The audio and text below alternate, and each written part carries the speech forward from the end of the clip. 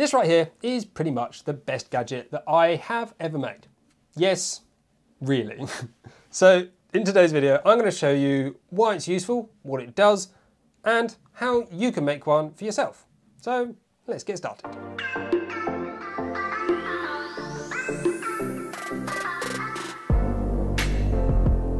Hello everyone, my name's Adam and welcome back to the channel. So today we're going to be talking about this, the heat press for threaded inserts. I really enjoy using it and it's really great. But in order to understand why it's really good, first I need to talk to you about threaded inserts, which are these little brass things. You basically push them into a plastic part in order to give you like a more durable and stronger thread. You tend to do this using something like a standard soldering iron. You heat it up to whatever temperature it achieves, and then you put a threaded insert on the end and you push it just into the plastic. The trouble with this is the tip of a soldering iron is tapered. So as you apply pressure onto your brass part, which you're pressing in, it tends to get a little bit stuck. So as you're trying to push the threaded insert in, it's fine. But as you try to take the soldering iron back out again, the brass insert can sometimes come with the soldering iron and all you've done is make a big multi-plastic mess. The other thing that's very difficult to get right is to get the threaded insert straight. So doing this by hand and wiggling around and trying to get the threaded insert off the end is all a little bit clumsy. It does work, like don't get me wrong, you can do it, but you have a chance of making a mess. It takes a little while with like an extra piece of metal to hold everything down and in place, and it's just a bit of a fuss. So now you know a little bit about threaded inserts, hopefully now you can see where this might be useful. It does kind of two things, maybe three. Firstly, it will only apply force directly downwards, which is exactly what you want. There's no wiggling around, there's no fussing, it just goes straight in and straight back out again. The second thing it does is it has a slightly different tip. So instead of using a typical standard soldering iron tip, which has a taper, this is a kind of uniquely designed soldering tip, which is not for soldering at all. It's specifically machined to have a flat face at the end, so you can just push vertically downwards without applying any sideward force and not getting latched onto the threaded insert. So those two things make this rig absolutely perfect for putting in threaded inserts. If you don't believe me, let me just give you a quick demonstration. I can just simply align the threaded insert onto the part, pull the jig down, apply pressure, push it in until it gets to the right distance, and then just let go and it comes away. Threaded insert's perfectly in place, we let it cool down and that'll be absolutely fine. We can just do the same thing again and again, and all of them will come out exactly the same. There are other designs available online to do a very similar job, in fact mostly the same job, but I didn't have the parts to make them. They looked like they needed very specific bits that I couldn't necessarily get my hands on. So I thought the best thing for me to do is to design one that uses all the bits that I have laying around. If you want to know exactly what parts you need, there's a bill of materials linked in the video description, and that will give you a really good guide as to where you can kind of start, but consider the parts that you do and don't have so you can modify it accordingly.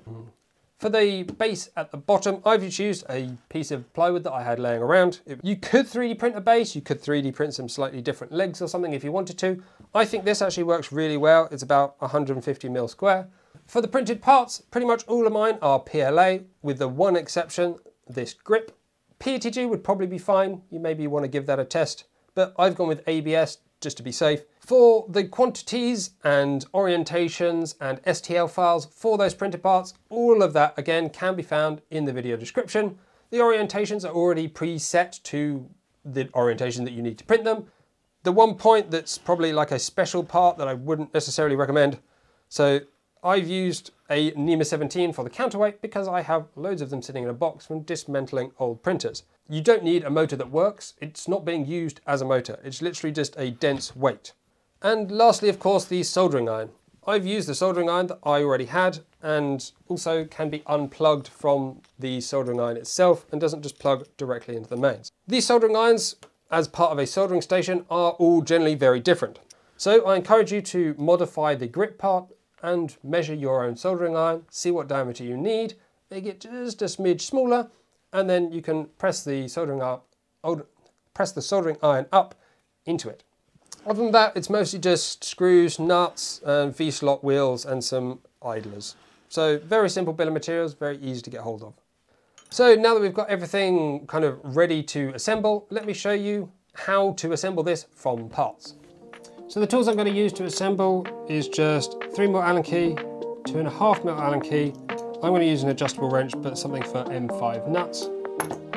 And I'm going to use a longer M3 screw, something like 30mm plus is going to be fine. The other things you'll need is a screwdriver with a bit that's suitable for the type of whiz screws if you're going to be drilling and screwing into a wooden base.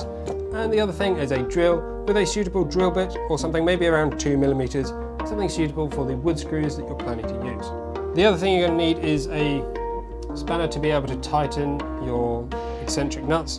Where you start doesn't really matter in terms of assembly order because it all kind of just goes together, but I'm going to start with the feet.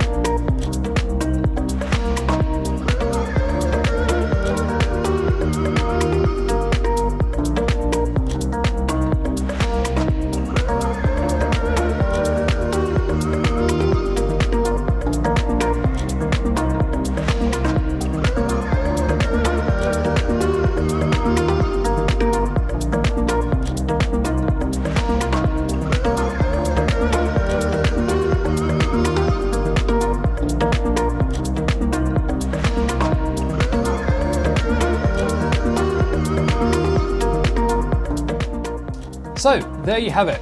For those of you that wanted a better method for inserting threaded inserts via a heat press into a 3D printed part, you now have a pretty full guide on how you can do that.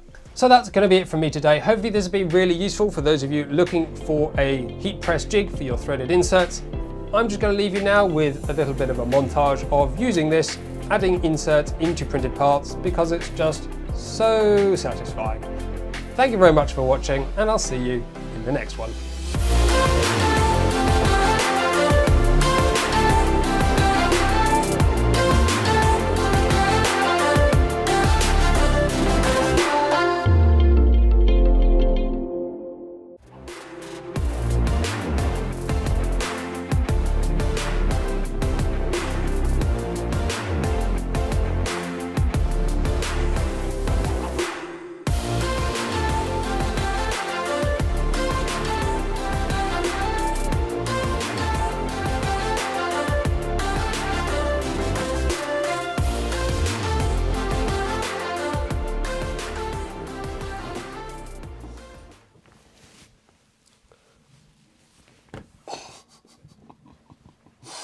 My hair's an absolute mess.